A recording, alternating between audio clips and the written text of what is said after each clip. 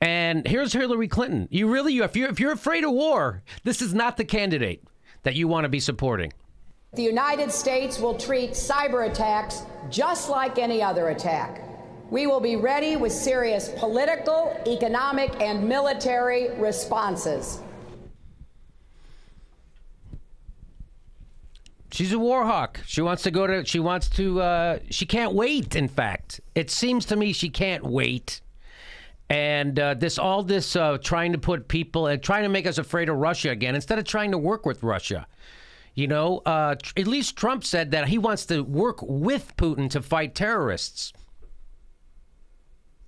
Work with Putin to fight terrorists, because we're all supposed to be enemies of ISIS, not the Clinton campaign and the establishment Democrats. They're constantly beating the war for drums with Putin and Russia.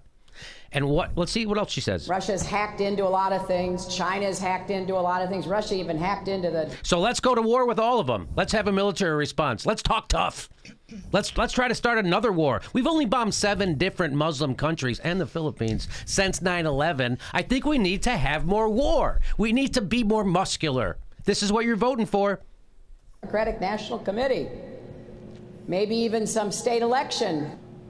One of the first things I will do as president is to call for a new nuclear posture review. We have to make sure that America's arsenal is prepared to meet future threats. Yeah, that's what we really got to make sure that we're ready for a nuclear war. We really got to get ready. We got to get ready. First thing she's going to do is get ready with more nuclear weapons. That's the first thing she's going to do. Make sure we're ready for a nuclear war. What the fuck is wrong with this country? What is wrong with that party? And what is wrong with the people supporting her? You're out of your fucking minds.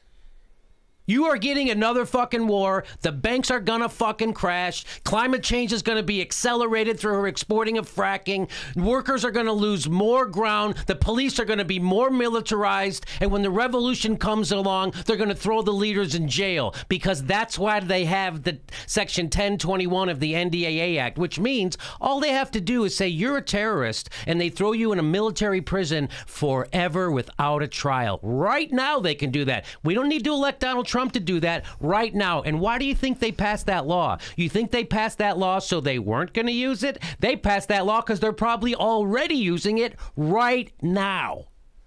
And you're afraid of Trump still. It's fucking crazy what this country's doing. And there is a revolution coming, and it's not going to be the kind you want.